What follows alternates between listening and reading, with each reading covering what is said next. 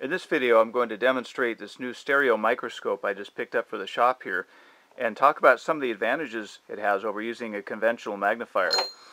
If you've seen some of my previous videos, you might remember me bragging about my homemade magnifier.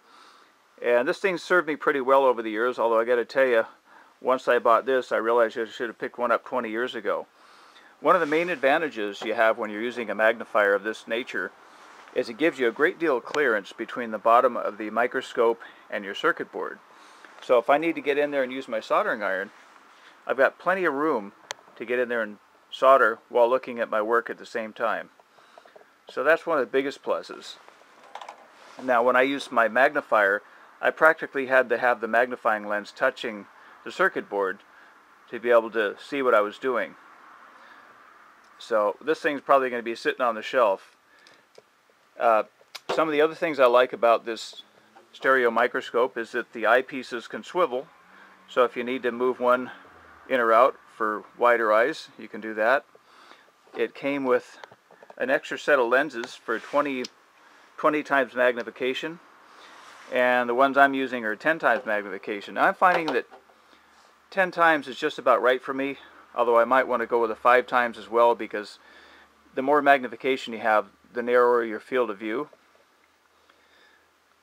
But like I said, for the most part, 10 times seems to be just about right. Now, this particular unit I bought, it's made by a company named AmScope, and there's the model number right there. I picked it up through Amazon, and it was only $184, and they gave me a $30 off that price for getting one of their credit cards. So I thought I got a pretty good deal for my money here. Now this thing also has a swivel LED light, so you can change the viewing angle. And sometimes that's important, especially if you're trying to look at numbers on an IC. You'll note that sometimes the glare of the light will cause the numbers not to be that visible. And I find this is quite helpful. Now I'm going to go ahead and see if I can hold this camera right up to the microscope just to give an idea what kind of magnification I get. And I put a ballpoint pen down on there so you can see what get kind of a reference as to what kind of magnification I'm getting. Now as you can see there, that's pretty impressive. It's kind of hard to hold this thing just right here, but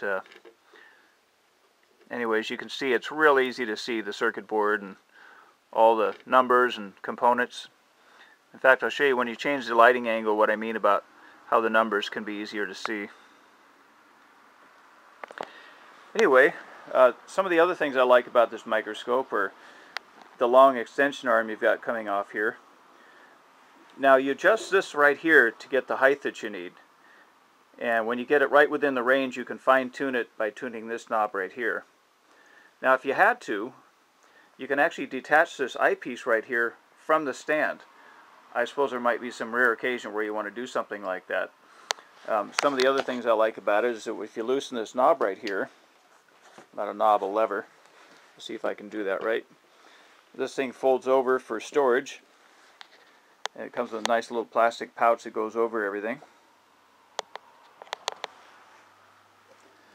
Anyway, best investment I've made in a long time. If you all don't have one of these things, you might want to consider picking one up, whether it's this model or another one. Now I noticed some of them had the option of a camera that would go on. And I believe this company also has a camera that can go right in the port where the lens goes. I was thinking maybe that might be a good idea, although I'm not sure what it would be like to actually solder when looking through a monitor. And now some of the models out there had strictly cameras. They didn't have the option of a lens. I didn't like the thought of that because, you know, electronics is all going to break down at one point. My thinking is with something like this, the only electronics it has is this LED light right here. And if that ever goes out, not a big deal to replace it. Anyway, that's my little demo of this stereo microscope. Hope you enjoyed the video, and if you like it, please give me a thumbs up.